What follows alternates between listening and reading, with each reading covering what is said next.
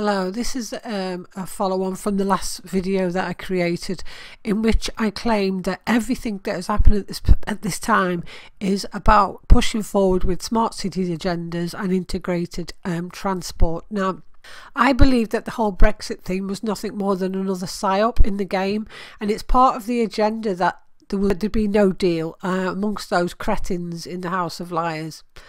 Everything that's happened is a coordinated effort to bring about an agenda, and it's the illusion of democracy. Are you aware that the company who was solely responsible for the vote and the mainstream media reviews is the same company that is pushing the smart city agenda in the UK? The Canadian Pension Plan Investment Board invests in oil, gas, electricity, petrochemicals, infrastructure, 5G technology, communication technology and real estate, and owns more real estate in the UK than in Canada or the rest of Europe.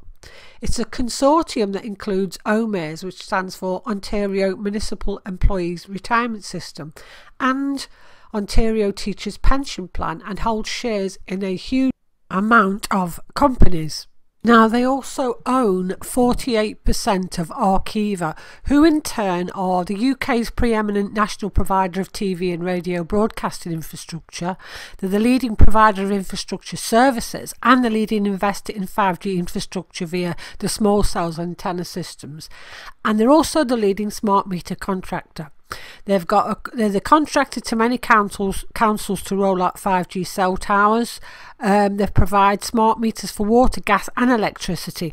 Now, in 2017, Arqiva began the sale of its UK mobile wireless masts, and they snapped up the licence for 28 GHz spectrum, which has already been trialled abroad, and they plan to deliver smart meters to millions of homes over the next few years.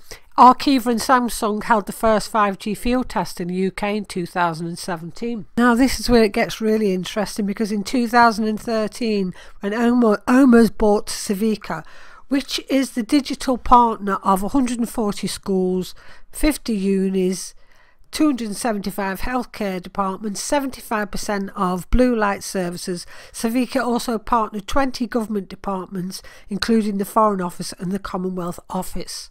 I'm saying that they've sold it since, but bear with me. Now, Civica was also the digital partner of Manchester Council and had links to the Manchester Arena when that terror attack took place. They were in charge of revenue for Grenfell Tower.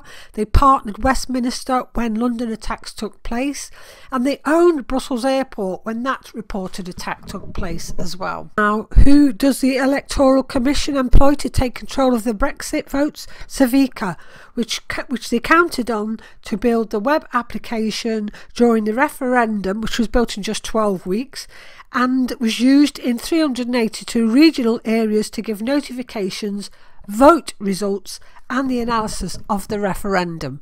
This company that linked to so many reported events. So this company that was bought for 635 million was sold 4 years later for a whopping 1.72 billion. That's why I believe that the 50-50 vote was a tactic to make the public believe that we are in fact a divided nation.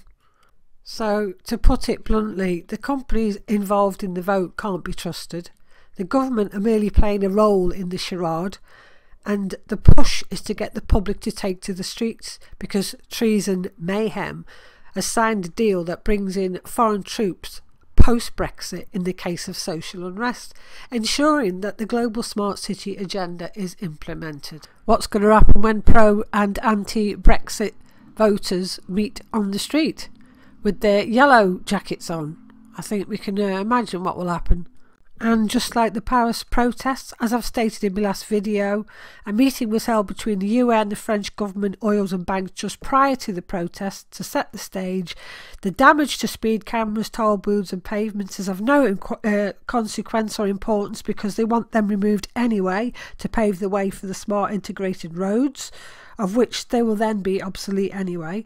And the same thing will happen in France. PESCO, Macron's baby, the UN troops, will be employed on the street. Now, given the background of the organisation or involved in the Brexit vote, and the fact that they are pushing the smart city agenda and what's going on in Paris as well, I think people should seriously start to take note and ask themselves some questions.